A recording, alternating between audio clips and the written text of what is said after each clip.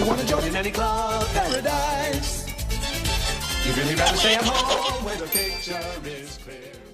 Cars is a troubled franchise. The biggest sore thumb of Pixar's lineage, the criticism that holds the most water lies in the fact that there is no real narrative reason for the cars to be cars. The cars exist in a human-like society with human-like goals and occupations. Lightning McQueen could have easily been a race car driver, Mater could have been a small-town yokel, and so on and so forth. The roles and relationships the characters play are solely human in their dynamic. In a film like Toy Story, the situations presented are uniquely toy subjective, and largely pivot around the toys' relationship with human society from their own secret world. I'm sure you've seen the same video essays I have though, so I'm gonna save you the trouble of going through that whole thing. The toys' relationship is one based in love and protection, as toys are built to be loved, played with, collected, passed down. That's the core reason they exist, mementos of human emotion and affection.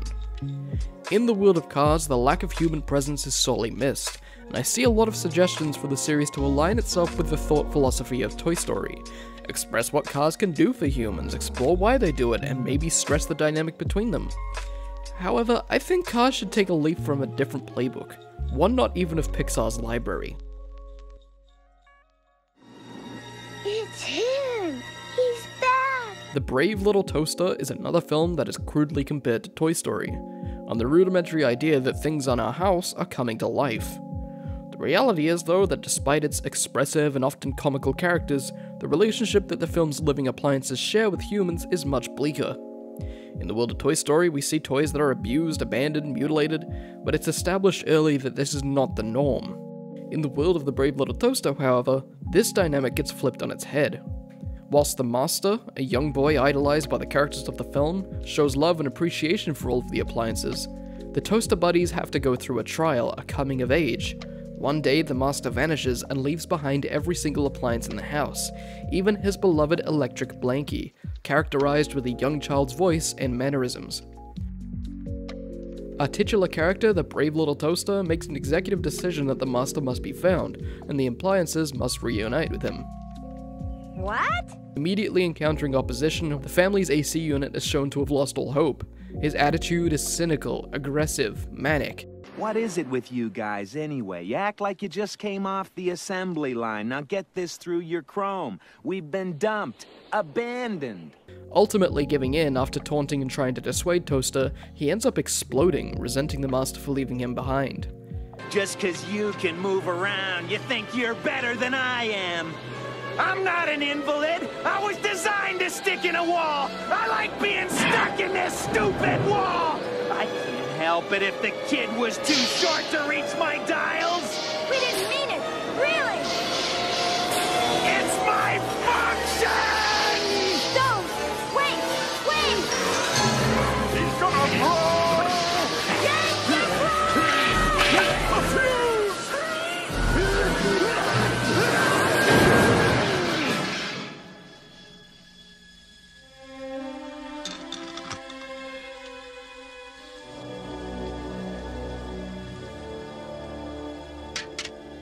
Our party hasn't even left the house yet, and as soon as this is when we get our first glimpse at the impact of human neglect. This is a recurring theme throughout the film, which ultimately culminates in the characters facing a proverbial hell created by the humans, one that, in reality, is completely the norm outside of their sheltered world. In the infamous Worthless song number, we see a marching line of damned souls being ushered to their demise. Whether they've given up, ready, broken, or terrified, they're all here because they've been used up. Not loved, not preserved, they're worthless and now it's time to be scrapped. Even the machine being used to crush these poor souls into cubes is another appliance, a menacing, looming electromagnet with a huge pair of eyes.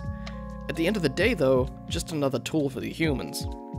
By the end of the film though, we do get a happy ending. The gang manages to get themselves in front of the eyes of a now grown up master, who lovingly adorns his new home with them out of nostalgia and loyalty. The appliances come to learn the value of their relationship with him in a world where uncaring, cold, callousness is the norm. So where does the world of cars fit into this? Well, cars are vehicles. Not just in the literal sense, but they are tools that are uniquely married to the human journey. In The Brave Little Toaster, the cars and the words they sing seem uniquely influenced by the owners who drove them, the situations they were put through, and how despite being part of that human journey, here they are, discarded anyway. The relationships are extremely one-sided, with the humans being totally oblivious to the blight they've inflicted. There's one line that sticks out in particular.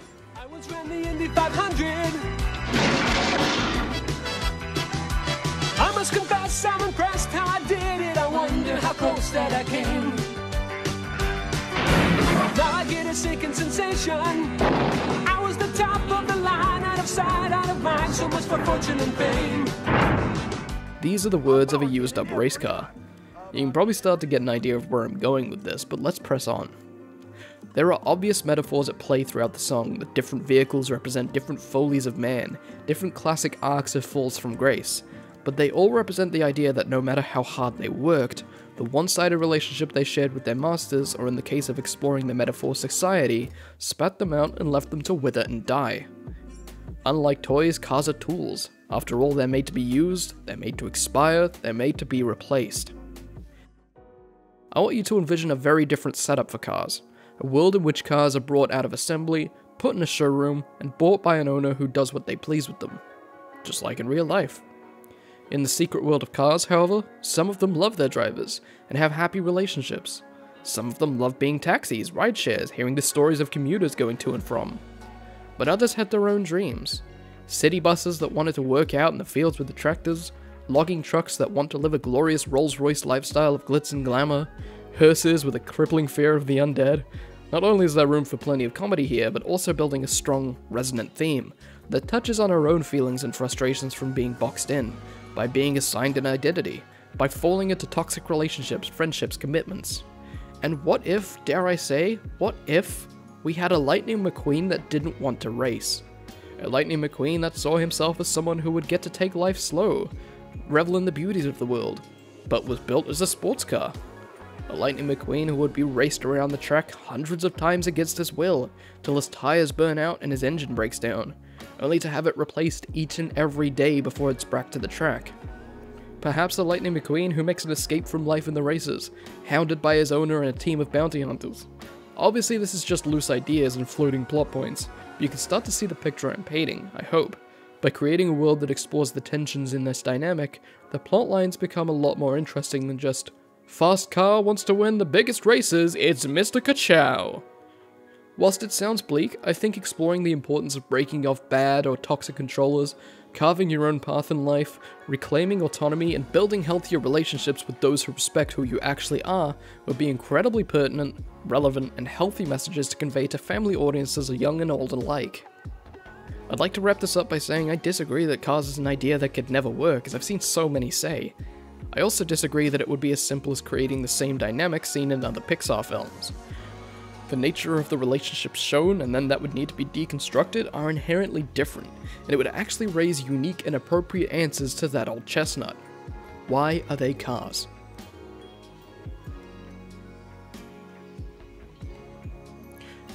I know this is different to my usual videos, but hey, you let me get away with a video about Grammarly, so, you know, whatever.